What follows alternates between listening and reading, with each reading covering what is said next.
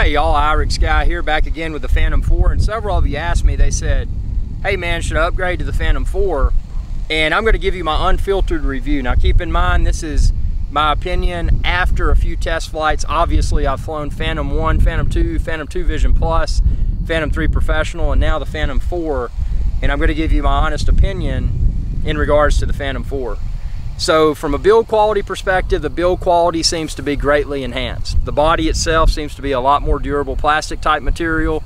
The way in which the camera mates with the body is greatly superior in my opinion. You don't have all the things hanging below that are subject to failure. Remember those little spongy things that would often fall in and out, or fall out rather?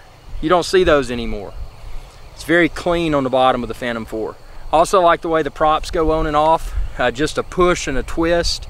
It's very convenient, very clearly labeled. You got some with the black nipples, some with the silver nipples, and you match them up and pop them on. This does have obstacle avoidance, although it's not important for me because I fly line of sight to be safe. It is a good gesture from DJI to include that, because if there are people that may be less experienced that likely shouldn't be flying a drone, those are the people that obstacle avoidance may enable them to avoid a potentially hazardous situation. So from that perspective, I like it. The camera itself, although I have noticed that the gimbal seems to produce more steady video, the camera itself, it's still 4K 30 is topping out. So Phantom 3 Pro, you're going to get 4K 30. So I can't recommend the Phantom 4 over the Phantom 3 Pro just because the gimbal's a little bit smoother. I mean, at the end of the day, it comes down to a cost difference, and more than likely, the Phantom 4 is likely going to currently come in at a higher price point than the Phantom 3 Pro. I do like the way that they've spaced the landing gear out more. So far with my flights, I've been unable to get the landing gear in the camera's frame, and that's incredible, because occasionally with the Phantom 3 Pro I would. The props, they still enter the frame if I have my gimbal angled at a certain angle, but obviously if you tilt it down, you can keep the props out of the frame. One thing that I'm slightly disheartened about, you probably know with my previous Phantom models, that I had the quick disconnect prop guards installed. The new motor design on the Phantom 4, it's the ones that I had don't work, so I've got to find a quick disconnect prop guard solution for the Phantom 4. A lot of people laugh at me, they say, why do you use quick disconnect prop guards? Why do you use prop guards at all? Well, a lot of times when you're landing on the front of a boat or another hard surface, when it lands, it may topple over. And if it topples over, you're probably gonna break a prop or seriously damage a prop and or the object that it lands on if you don't have those prop guards on. So for that reason, I'm a big hardcore prop guard advocate. With my Phantom 3 Pro, I never broke a single prop, and that's the result of using the quick disconnect prop guards. So what's my final opinion in regards to the Phantom 4? If money's not an object, go ahead and get it. It's great. It's better than the Phantom 3 Pro. It's the best drone on the market today.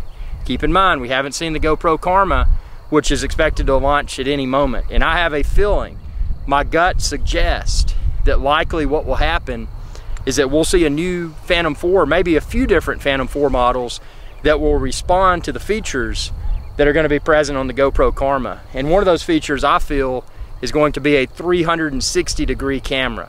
So if you don't know what a 360-degree camera is, it's a camera that's filming spherically. So you've got a 360-degree view, meaning that when you're flying your drone, you're filming in all directions, straight down, forward, backwards, all directions. So when you replay that video with a compatible player, such as YouTube with a Google Chrome browser, when you're watching that video, you're in essence in the cockpit. So if you want to watch the entire video facing forward, you can. If you want to watch it all in the behind, you can. To the side, you can. Or if you want to constantly change your view throughout the video watching experience, you can do that. That's the value of filming in 360 degrees. So that's the next big thing for drones in my opinion, and my gut tells me that we'll likely see it with GoPro Karma, and we'll likely see DJI Phantom release a 360-degree camera to keep up. So would I buy the Phantom 4 today? If money's not an issue, get it. Best drone on the market today. I can say that with confidence. But if you want to potentially save some money, Phantom 3 Pro, 4K camera, that's the way to go. And you can find them all. Check the link within this video's description to 400orbelow.com, and be sure to subscribe, youtube.com/IrixGuy. Y'all have a good day and fly safely.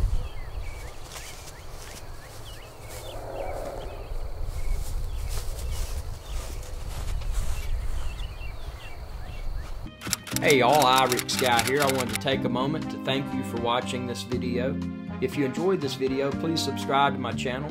I'm an independent channel, and it's viewers like you that help me to continue to grow. I appreciate your viewership, and y'all have a good day.